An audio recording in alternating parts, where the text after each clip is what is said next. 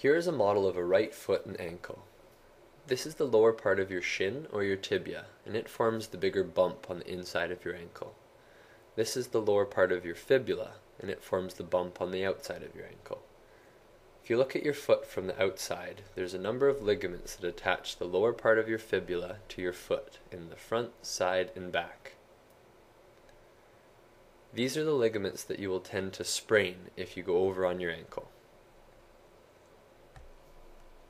Spraining your ankle can significantly affect the mobility of the major hinge joint that allows your foot to flex and extend. Your tibia and fibula sit on top of a rounded bone called your talus.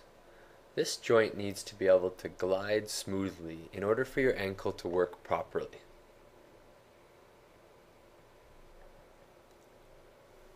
Scar tissue on the outside of your ankle from the ligament sprain, as well as muscle tension from your calf, end up screwing up the mechanics of your ankle joint.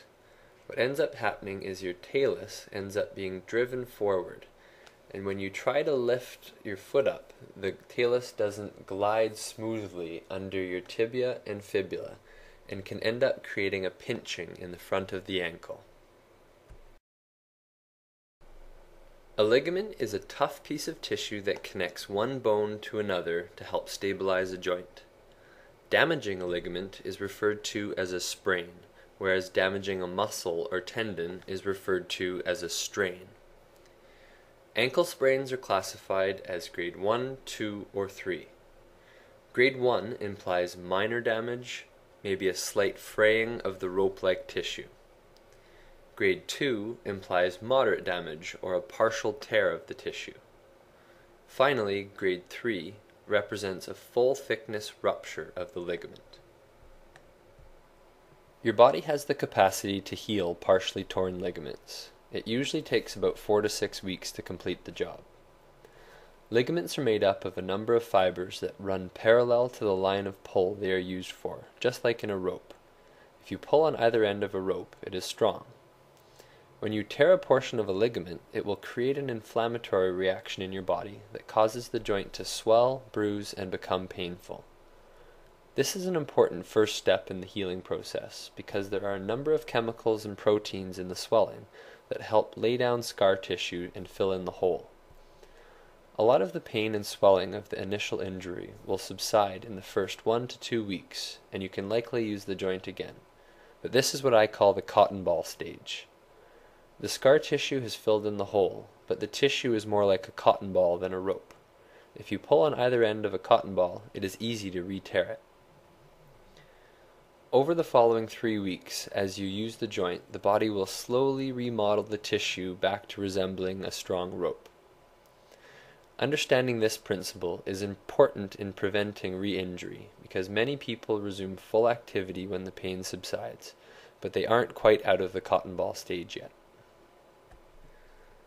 Ligament healing time is only one factor to the rehabilitation of your ankle. Many people experience ankle pain and dysfunction for far longer than the 4 to 6 weeks it takes the ligaments to heal. When you go over on your ankle, you also stretch the heck out of the muscles on the side and front of your shin. They won't hurt as much initially because they are a naturally stretchy tissue, but what can happen is the muscles in your calf will reactively knot up from the trauma of the strain and can stay that way indefinitely. When these muscles are banded up, the mobility and stability of your ankle will be quite poor.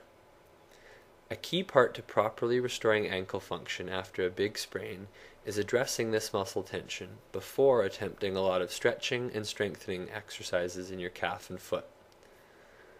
IMS acupuncture, although not the most comfortable treatment in the world, is by far the most effective at restoring normal muscle tension.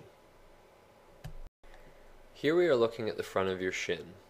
This is the prominent ridge of bone you will feel. Beside that, there's a muscle called your tibialis anterior. It acts to pull your foot up. Beside that, you have your toe extensors. This acts to pull your toes up. And beside that, you have your peroneals, which acts to pull the outside of your foot up.